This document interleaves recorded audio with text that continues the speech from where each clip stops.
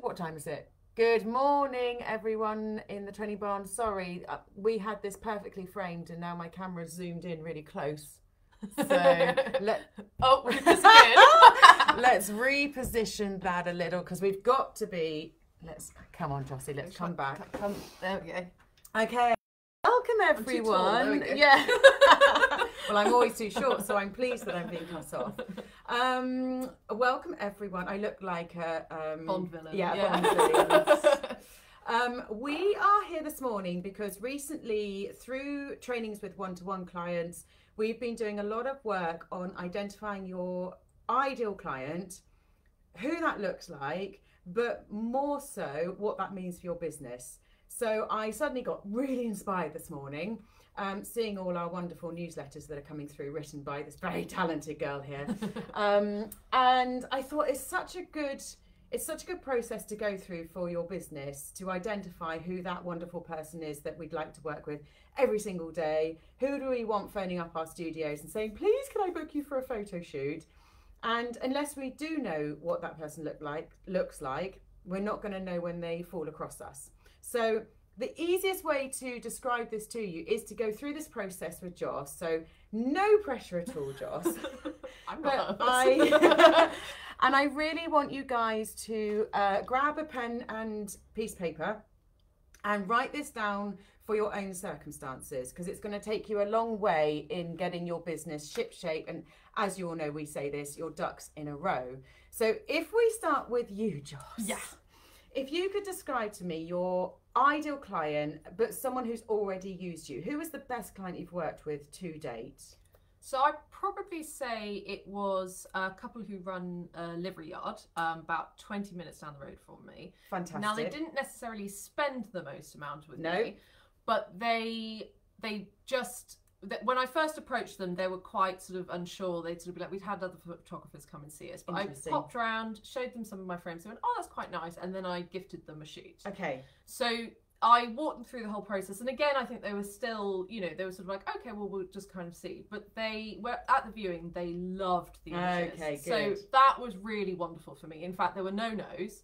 Nice. They loved them, and they just kept going, okay, we'll get a frame of this and a frame of that and a frame. Like, there was no... They did spend. They did spend, yeah. Well, because how many frames did they buy? I think it was 6 in total. Okay, yeah. So, you know, so what Joss is saying with, as far as spending is concerned, is because Joss was going through these guys as, let's call them influencers. And when Emily and I talk about influencers with the training barn, we don't mean the modern day influencers that are used on Instagram and Facebook and YouTube and TikTok, where people are given something free, literally just to promote it quickly to their audience, and you have to hashtag ad.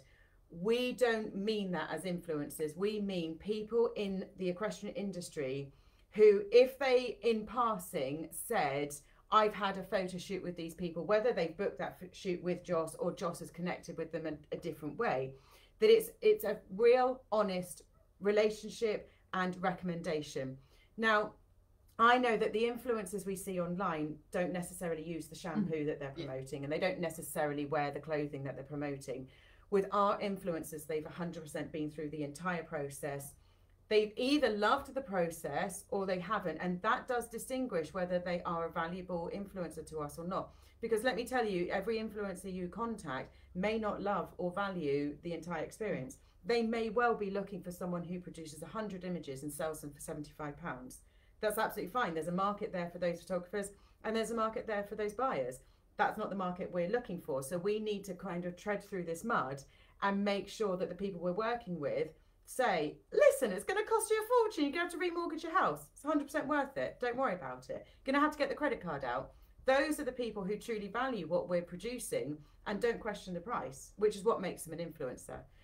Wow, going all the way back to my original point of when Joss said they weren't huge spenders, it was because she had gifted them the session. Yeah. Which included the discounted friends and family price list. Excellent. Yeah. And did you include a frame or a set of digitals? So I included a 16-inch frame. Amazing. And I will say this, guys, if your budget allows for it, always include something that's tangible, something that they can hold and love forever. Now, if your budget doesn't stretch to it, it's absolutely fine to include 3, 5, 10, 15, however many digitals you deem that influencer is going to value. Because the thing is, with a true influencer, they need to know that if they don't spend a penny with you, they have walked away with something very valuable, and they would still recommend you. Because remember, even if they don't spend, doesn't mean their circle of friends wouldn't spend with you. That, you know, people's finances are different, but if they're in the same circle, you know, then they can be influential. So they got a frame that was included, the full shoot, and you took them from start to finish through the whole experience. Okay, we're not going to get too far into that today, because otherwise I'm going to be here for an hour and a half. What I want to go over is what happens when we look at the ideal client. And if we get a piece of paper, let me grab my folder. I always need to pretend I'm really doing this, because otherwise I mean, you guys would never believe I'd lose track of things and get off course. Right, am I still in frame? Yes.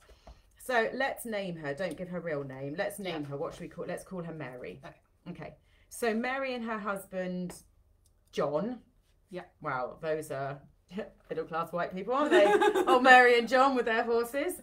So Mary and John are our ideal clients. So what does their house look like, Joss? So their house, they actually built it themselves. Nice. There you go. It's custom to what they want.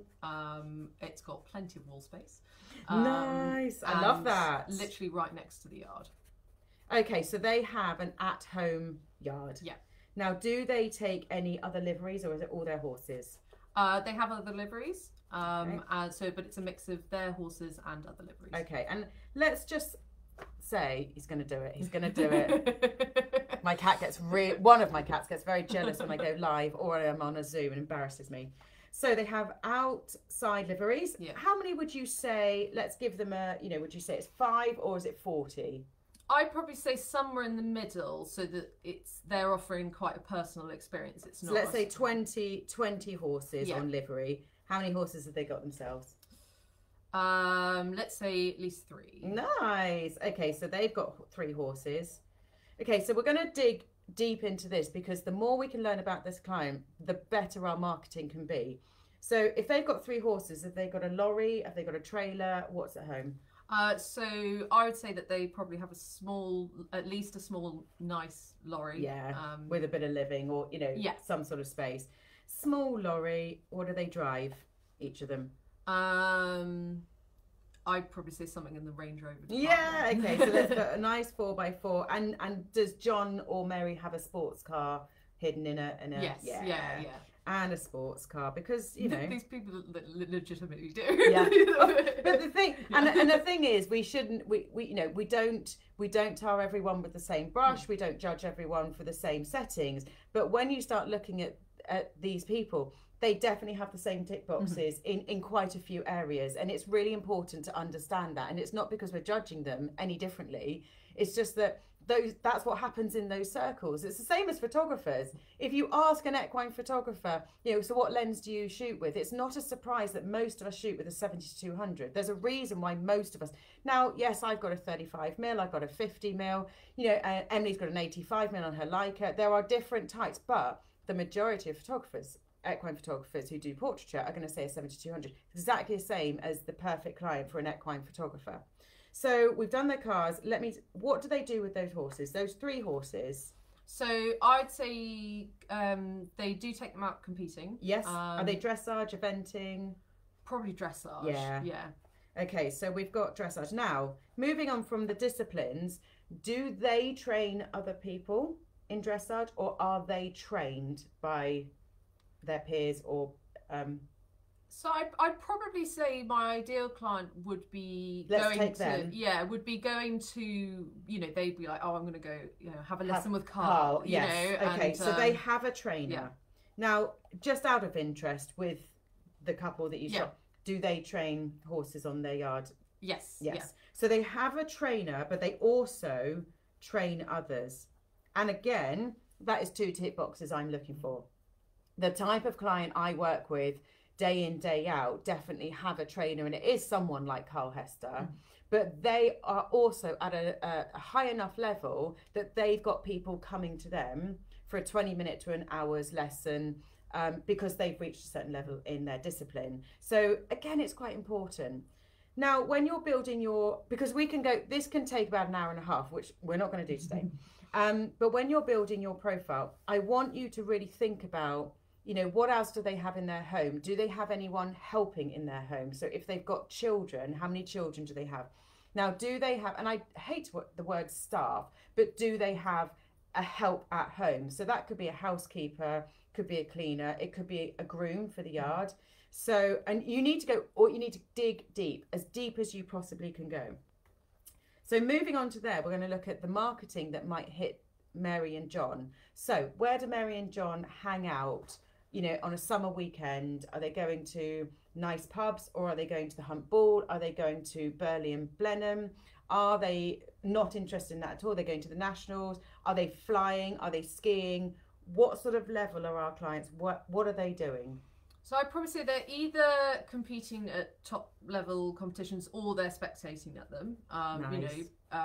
And they're in the VIP tent at Badminton. Nice. And, or they're by the lake and that sort of thing. That would be the place that they'd be. I love that. That's such an important part that Joss has just recounted, is that they'll be in the VIP tent, because if you can get yourself into the VIP tent, being that you've got a frame on the wall, or maybe you've just got a little corner where you can put a little stand up, which absolutely you can all do. You can all approach the VIP tents at Land Rover, and if they want some artwork produced, I've done it, I know Emily's done it. It's basically an exhibition in the VIP tent, but you're making the VIP tent even more special by hanging your work. So it's definitely one to think about when you're looking at your ideal client. So where are they hanging out with their friends? What's Mary doing for downtime? So she's definitely a lady who lunches. So it would be at maybe the local hotel and spa, having afternoon tea with her friends. Afternoon tea, yes. Yeah, that's what I'd like to So do. and I would say from hearing about Mary, she's unfussy, because people with horses just tend to be unfussy. However, she's obviously valuing the higher things in life and time for herself. Yeah. So she looks after herself. The person you're thinking of right now, Mary, she takes time for herself. Yeah. She looks after herself. She gets a haircut. Yeah. Yeah. So she just looks after herself. Now, give me an idea of what magazines she'd be reading. Country Living, House and Country, Vogue, Tatler, possibly picking up a Horse and Hound once in a while. It's a funny one, isn't it? Because I always think that we talk a lot about glossy magazines, and magazines that are between £5 and £10 each, and it's that's a no-brainer for them. They want them on their coffee table, and they genuinely are reading them in bed or in the bath or whatever. But for every horsey person, there's that sort of, but I've got to have a Horse and Hound. Yeah. and I think the Horse and Hound is so clever how they've created this bubble of trust, that no matter how they printed it, or what the front cover image would be, or who they're covering inside, if you've got a horse, you feel like you should have the Horse and Hound. And it's otherwise, isn't it? well, it really is. And I really feel like people have these conversations. They say, did you see that in the Horse and Hound? And if you say, no, I haven't picked up the Horse and Hound in 10 years, does she really have a horse then? She's faking it. I don't think so. So and as an equine photographer, even if you don't have a horse, it's important that you do read the magazines and read the literature that equestrians are reading, because you need to have these conversations, and you need to know what the sort of marketing looks like that's hitting this market.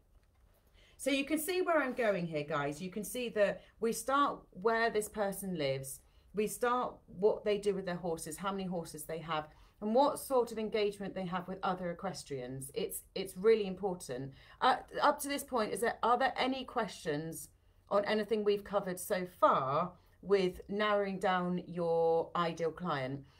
When you do this, I would also suggest that you look into, not look into their finances, but give an idea, write it down. I mean, no one really knows anyone's finances, but if I'm describing my perfect client, and funnily enough, my perfect client is not normally English.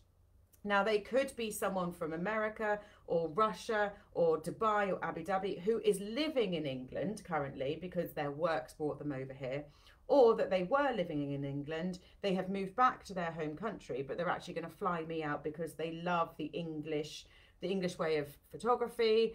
It's kind of kooky to them to fly an English photographer out. You know, I'm sure in their country, of course, I mean, no one does. No one can do what I do. No one can do what Joss does. No one can do what any of you guys do, because it comes from our heart, our creativity, our soul, and our eyes. But I do know that there's definitely a thing where they love to say, oh no, I'm flying my photographer out. She's the only person I would ever use. You know, and it's good. It's good. But if I'm looking at their finances and I'm taking a guess, you know, my clients are definitely going to be millionaires and they're going to have a big disposable income. You know, when they make a purchase of say 10 to 15,000 pounds, the wife wouldn't necessarily have to call the husband about that. Let me tell you, I have to call my fiance if I'm going to make a purchase like that. I mean, obviously not. No, obviously I'm not making that purchase. Not that I'm not asking him. I mean, that's not necessarily true, but it's a really good idea. So for Mary and John, you might say that, let's say John has nothing to do with horses. He rides at the weekend, but John is, say, in finance in London. You're going to estimate that he's probably got a £300,000 a year wage, all in. Now, that could be untrue. It could be 50,000. It could be 20,000. It's not up to us. However, we need to understand that that level of client, when they're spending £2,000 or £3,000 with us, it's not as big a deal as if we were spending £3,000 on something. You know, I don't go to badminton and see a pair of boots for £500 and buy them without thinking about it. That's not my level of financial freedom. It's not my disposable outgoings. But that doesn't mean that I don't work for clients who absolutely would buy 2 pairs because they couldn't choose which colour they wanted. So you've got to come out of your own head of what you would do and get into your client's head, which is why we need to write down exactly who Mary and John are, where they've come from, where they live, how they treat their horses, what they do with their horses, where they spend money. Now, the last and the most important thing is, what do Mary and John value? I'd say experiences. Lovely. And quality. Nice. So whenever anyone asks me this question, for my ideal client, I always say my clients value time over everything. Time with their horse, time with their family. So the more I can do to eliminate the amount of time and work my client has to put into a photo shoot, the better I will connect to my ideal client. Because they don't really want to be jumping through hoops. Like, even if I sent them a questionnaire to fill out about their styling, that would impeach on their biggest value, which is time. So how can I eliminate, because I still need those answers from a questionnaire, but if I know who I'm talking to, I know that I have to reach out to them and maybe can I pop in for a coffee and then we can design your photo shoot together? Or should we have a quick phone call? Should we have a quick Zoom call? Now, most people can find 25 to 45 minutes for a phone call, Zoom call, or a quick coffee. But you know what? When that questionnaire is sat in your email inbox, but there's 50 emails above it and there's 50 emails below it, it feels like your photographer is therefore taking time away from you. So if I know that she values time, I've circumcised it. I knew you'd do something like I've circumvented. You see, I try to use fancy words and I should just say I got over the bridge. No, I circumvented that problem because I don't send them a questionnaire. But if your ideal client loves having... Oh, thanks, Imogen. If your client values experiences and value. So if you know that Mary and John, over everything, maybe they've got a couple of children, and you know that the experience is what they want, why not give them a 4-hour photo shoot, which includes a picnic lunch? Why not say we can do 2 locations, one at your home yard, but do you have a favourite hack that you would jump in the lorry for? And it's really important you understand all of this, because when you start saying that to your ideal client, they're brand new, they've contacted you through Instagram or they've been recommended by someone, and the first thing you say is, look, it's really important that you understand that the way I work links into your life. and your values. So if I were Joss and I was talking to Mary's best friend, I'd say, okay, the first thing I'd like to ask you is, do you have a special location that you would take your horse that you love, right? Maybe it's the Bluebell Woods.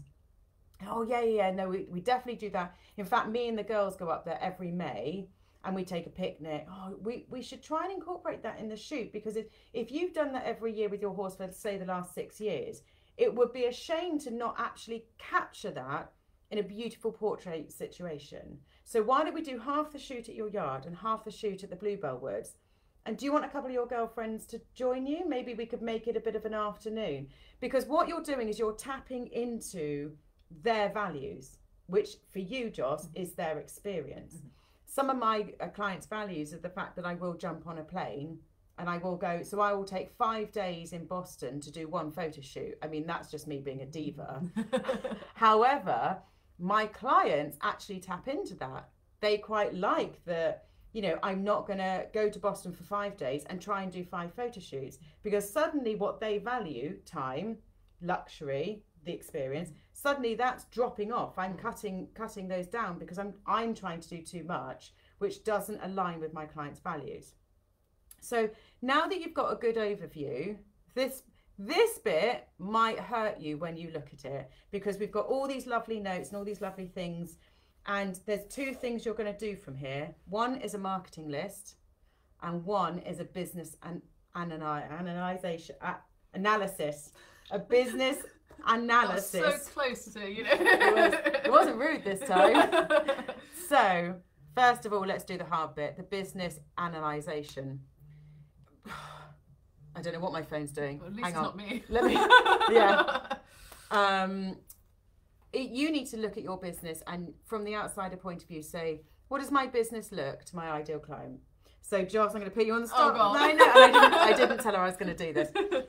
If Mary and John look at your business right now, and look, let's all be very kind to Josh, because this is putting her actual business, in front of 700-800 people. But what I do want you to do is, if Mary and John look at your business right now, is there any holes, or is there anything you could do that might tap into what they're looking for right now? How do they see your business? So I'd say that in terms of my portfolio, I'd say there's a few gaps in terms of locations. So I've got lots of lovely photos of sort of teenage, girls with their ponies and that sort of thing, and a handful of more sort of, sort of 40s, 50s, that kind of age, glamorous ladies, basically. Yes. So I'd say I'm missing probably a few of the glamorous ladies and that sort of really beautiful home yard kind of thing. So that would be the one thing that in my portfolio that would be missing. Okay, so gap in your portfolio. If they were to come across you at a show or be recommended by someone who happened to have a brochure or a postcard, are those things aligning with these people? So at the moment, most of my marketing material is digital, so I'm aiming to basically make it so it's a tactile thing, because I know I love to feel the quality of things. Like every time I go into the shop, I will feel every, like the magazine, you buy the magazine even though it's $9.99, but because it feels, oh my god, it's so good. And so I want them to be able to hold something and look at something and go, okay, that's quality. And so your marketing materials just want to do the next step up. So you're upgrading. So Emily and I have a saying that we say all the time, upgrading our lives, and you can start with, what do you wear to a photo shoot, to what are you driving, what shoes, do you wear Dubarrys or do you wear a pair of wellies? And it's always looking to upgrade your life. Now, it's not necessarily spending money, because the car is a big buck, once you've invested in that car, but you can still upgrade your life by keeping your car clean, and you can clean it yourself, so that's not costing you money. But that is upgrading your life to match with your clients' values, because they do want you to turn up in a clean car with a nice outfit on. You need to look professional. Your kit must be clean. Have a nice kit bag. And if the finances aren't there at the moment, make a list of these things and look on Facebook Marketplace, look on eBay, look on Vintage. They're all out there to, takes a bit more work than going to a shop and just buying a pair of Dubarrys. But that's kind of the joy in cheating the system, is that I am running to keep up with everyone else, but I'm going to get there. And I, you know, guys, I don't know, you know, if you know my story, I literally came from nothing. I had 0 savings to start my equine photography business, and nothing deterred me. Nothing stopped me. But I was, you know, every pound I made went against paying my rent, my council tax, my electric bill. You know, it really did. It really was a labour of love, but nothing stopped me. But every time I needed to upgrade my life to match my current profile, sorry, this jumper is so unflattering. Every time I needed to do it, I would find a clever way of doing it. So I would go and do cheaper shoots that had nothing to do with equine photography. So I did, because I didn't want to ever cheapen my product, but you know, I would contact the local country pubs and the local B&Bs, and I would say, do you want a 2-hour photo shoot, and it includes all the images, £300. I'll come and photograph the food in the pub's atmosphere, the outside of the pub, and staff. And they were like, well, yeah, that's great for all our marketing and our website. But every time I did it, it was £300 in my bank account. And then I could get my nice camera bag. I could buy my Lululemons.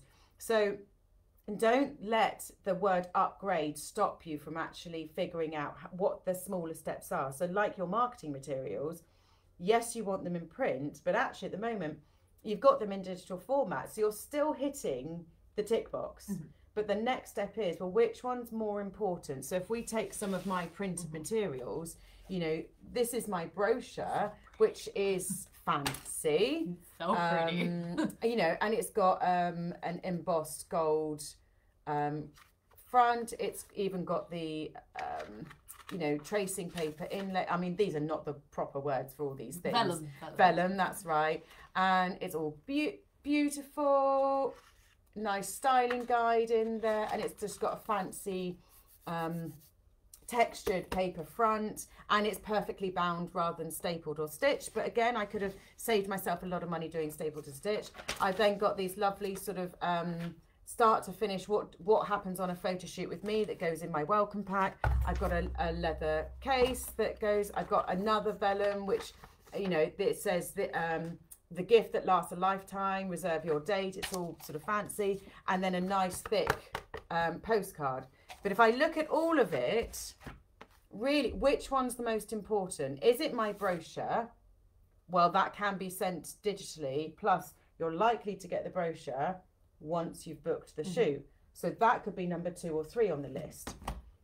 Is it the run through of what's going to happen on a photo shoot? Well, that's actually not that expensive. Even though it's on nice paper, that's not that expensive. So that could go in there. Okay, that would be nice to give someone who makes an inquiry. I would say your very nice thick postcard is your most important right now, because as soon as someone says, can I just take something so I can have a look at your website, or you know, you just want to write a thank you for your inquiry, please find enclosed a letter. You know, this sort of says, what I'm doing is high grade. It's a wonderful experience. You're sort of solidifying their trust in you.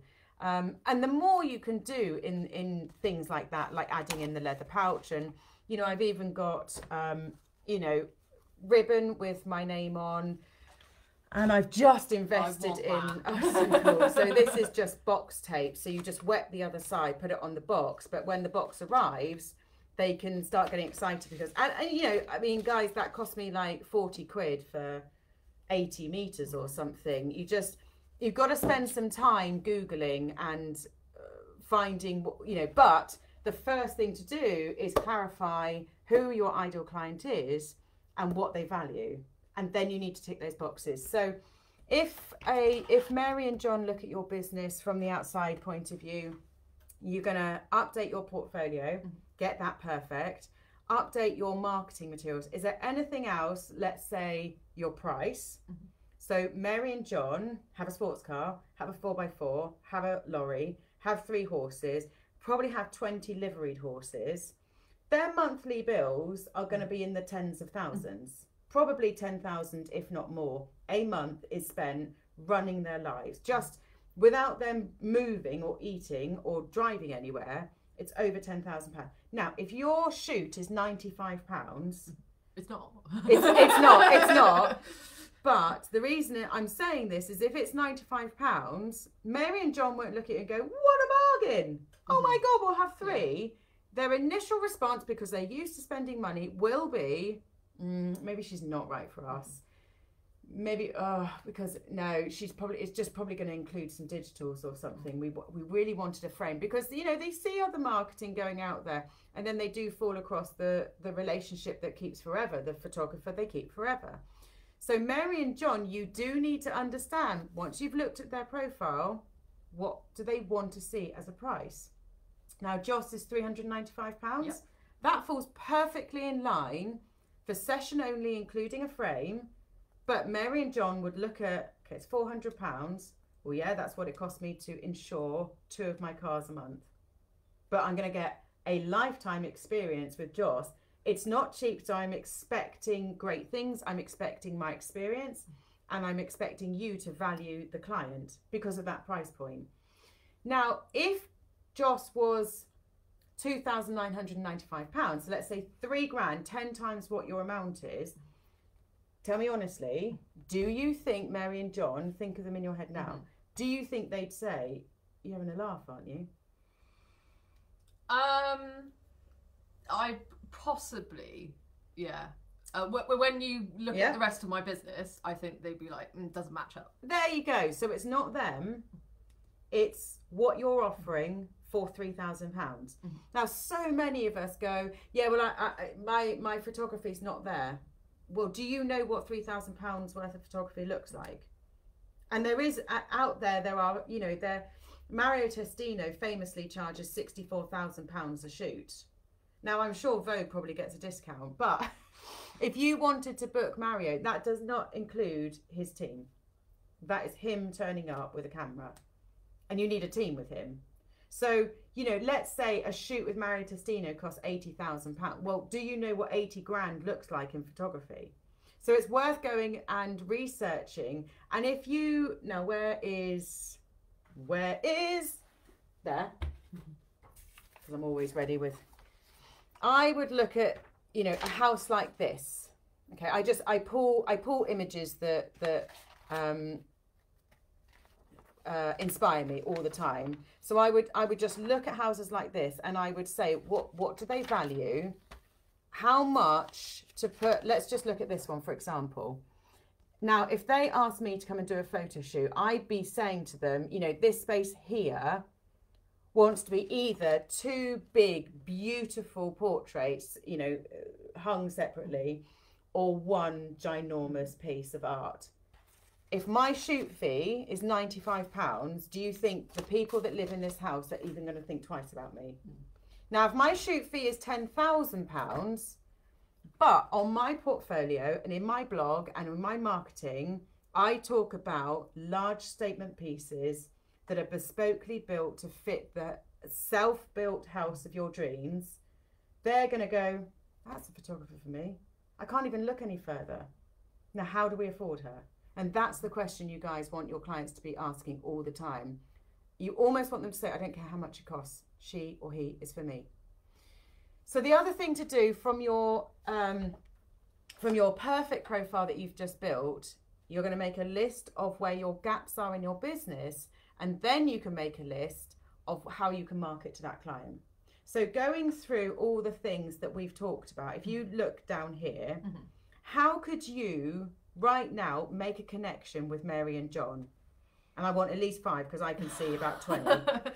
I would probably want to have a trade stand at the shows that they like to attend. Okay, so trade stand at competing and spectating. Yeah.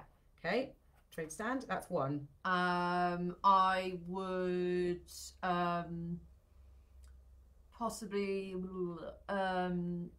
I'd want to approach their trainer. Nice, because if their trainer recommended you, that's like a no-brainer, guys. I mean, yeah, if they're training with Carl Hester, then good luck. But, you know, no one's out of reach. But if Carl Hester says, oh, I can't do next Thursday because I've got this amazing photographer coming to update my profile, or, you know, oh, she comes every year to do my portraits, they're going to be like, who's that? Well, if Carl has her...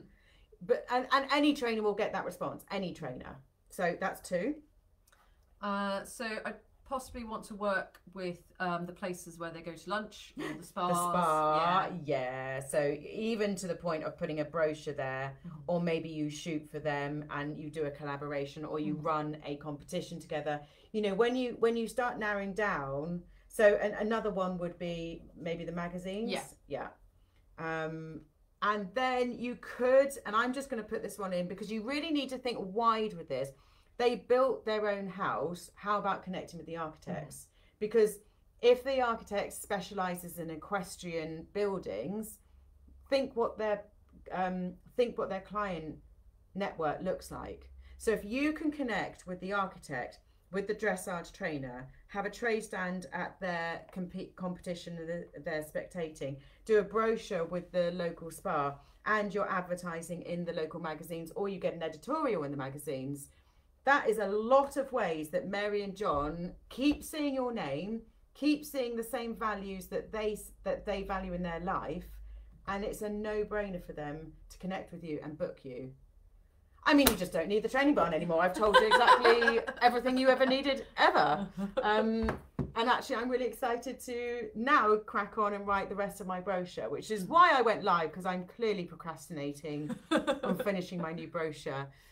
Before we go, first of all, I have to thank Joss for literally jumping in her car and driving to my house to make this live possible. Hopefully, we didn't cut out halfway through. And it all made sense. But does anyone have any questions before we go and have a nice cup of tea and chat about how successful our live was, and that I only said one rude thing, which I'm going to take as a huge success? Yeah, I'd say that's below the average. It is below the average. It is below. And anyone who's joined us on in-person courses knows that the one thing Emily and I create, and sorry Emily isn't here today, she's rudely doing other things. One of the things we create is a very safe environment. We're very nurturing in the fact that there are no silly questions. I mean, Joss joined us 2018. Is it 2018? Yeah. And when she came to her first in-person course, you were £25. Do you mind if we say? I'm going to go there. I'm going to go there. She was £25 for the shoot, and it included all images. And yes, Imogen, you've just reminded me, jizz up from her. Yeah, Joss joined us at £25 photo shoot, and you were shooting, and she was shooting some like impressive people because she had a wonderful network, and she had created a really great network, equestrian network around her, but didn't necessarily believe in herself or her amazing photography skills, which anyone who's seen Joss's work will agree with me are, you know, she's got the eye, she's got the talent, it's all there. We just needed to slap her and bully her into pricing herself correctly. But within a year of doing that course, you were charged, was it 195? Yeah, I think I went 195, and then I've just gone 395. 395, and her average sale now is £1,000 a shoot. Mm-hmm.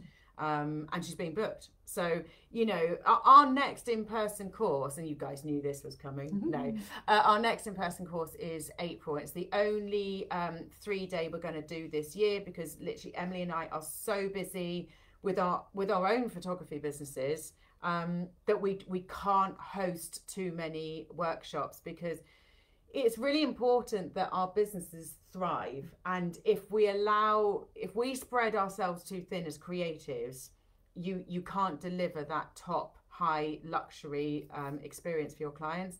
So our next one is the Business and Photography Workshop. It's 3 days, 26th, 27th, 28th of April. We're going to cover everything from how to set up a business, market it, how to price yourself, products, in-person viewings, identifying your ideal client, how to market to that ideal client. Plus we'll be doing 3 photo shoots, and one will be an early morning photo shoot, which is my favorite. And we'll be doing editing, we'll be doing assessing your images, how to get your images PR'd. Yeah, so if you're interested, now 3 spaces have already gone, and there is a limited space. We keep them quite small, even though we've doubled the size of the training barn over lockdown. We had to keep ourselves busy. So we can accept a few more spaces, but it's a really small group, because when we're out shooting, we get that everyone has a question. Some people shoot manual, some shoot in aperture priority. But at the end of the day, when you're sat in front of a beautiful model and a beautiful horse in a beautiful location, you might suddenly go, it's all gone out of my head. I need some help. And that's what we're there for, is to go, hang on, take a breath. What do you do? If you cut off the ankles, get out of here. So if you've got any questions regarding joining us on that or about this session, do let us know. Thank you, Imogen. 100% recommend. Lovely. Yeah, so any questions, let us know. Otherwise, we will see you maybe on another live that's lastminute.com when this one's rushing to my house. So thanks for joining us, guys. Hope it helps you, and go and do your profiles, go and do your gaps in your business, and then work out your marketing plan. Loads to do. Take care. Bye.